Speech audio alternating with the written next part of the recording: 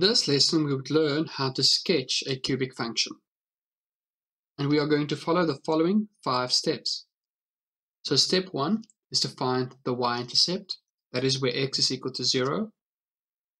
Step 2 would be to find x-intercepts, that is where y is equal to 0. There are 3 cases of x-intercepts. The first is where the cubic function only cut the x-axis once. The second one is 2 x-intercepts, where the one value is the cubic function going through the x-intercept, and the other value would be a turning point on the x-intercept. And the third type of x-intercept that we can get is where we have 3 intercepts, where the cubic function goes through the x-axis at 3 separate places. So don't get nervous if you only find 1 or 2 x-intercepts, or even 3. These are all different variations of the x-intercepts that you can expect to find. Our third step would be to find the local minimum and local maximum points. And remember, at the local minimum and local maximum, the derivative is equal to 0, or the gradient is equal to 0. Step 4 is to find the point of inflection, and the point of inflection is the point in the middle of the local minimum and maximum. And step 5 is to simply plot and draw function. So let us draw the following cubic function. Fx is equals to x cubed minus 3x squared minus 9x minus 5. Step 1, let us find the y-intercept. And we find the y-intercept by replacing x with 0.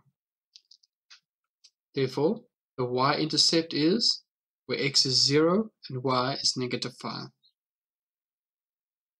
Our second step is to find the x-intercepts. Remember, we can either find 1, 2, or 3 values. And at this point, we are going to use the remainder and factor theorem, which we learned in previous lessons. So remember, I need to find a value for x which will make fx equal to 0. So if I substitute negative 1 into the place of x, it will make the equation equal to 0. Therefore, x plus 1 is a factor of fx. Now, we are going to rewrite or factorize fx.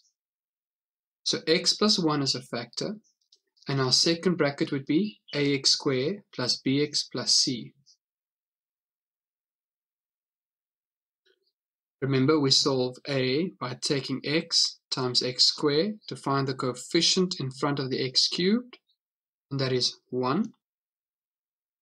We find c by multiplying 1 with the value of c to get the constant value of negative 5. And in this case, the c value is negative 5. And then we need to find bx. And in order to solve b, we use the negative 3x squared. So to solve b, I say 1 times x squared, x times bx, so I have x squared plus bx squared, is equals to negative 3x squared from the original equation. And then I solve b, and in this case, b is negative 4.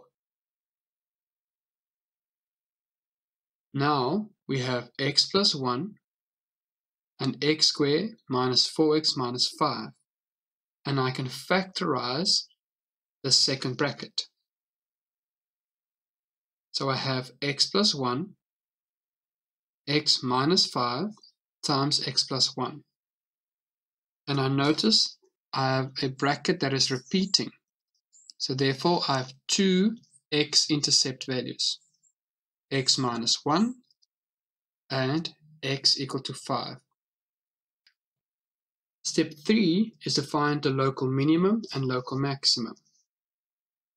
And remember, at the local minimum and maximum, the gradient is equal to 0. So here's the original function, and I find its first derivative. So x cubed. So if I derive x to the power of 3, it will become 3x squared.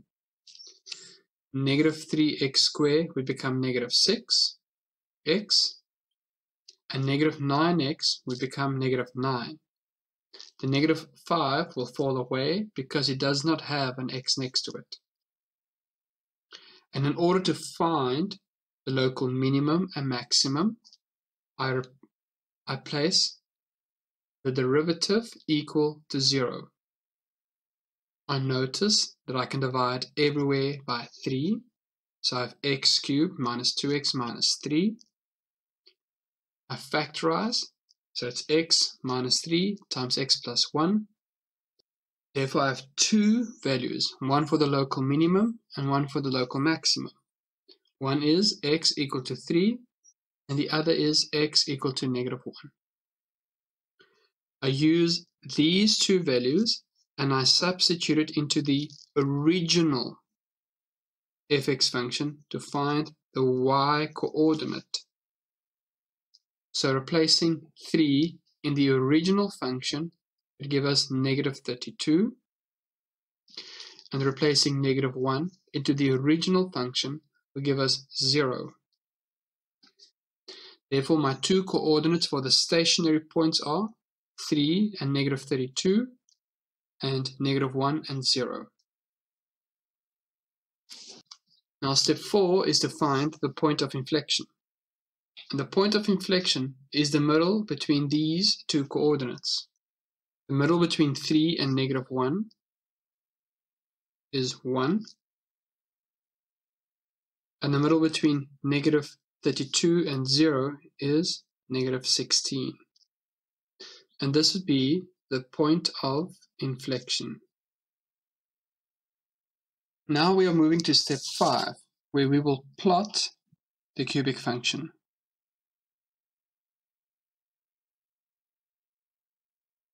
So before plotting the cubic function, I start with the Cartesian plane. Remember to name the x and y axis. Then I plot all the coordinates given to me. So in step 1, the y-intercept was negative 5. In step 2, we found two x-intercept values, the one at negative 1 and the other at positive 5. In step 3, we found two local minimum and maximum values, or two stationary points. The one was at negative 1 and 0, and notice it is sharing the x-intercept. And the other was at 3 and negative 32. And in step 4, we found the point of inflection, the midpoint between these two coordinates, which is 1 and negative 16. Now, because this is a stationary point, we know that it's a turning point, and that stationary point will also be a turning point. So now I simply connect the dots. As far as possible, try and connect the dots with a curve. So by connecting the dots, I can see that this is the function of fx.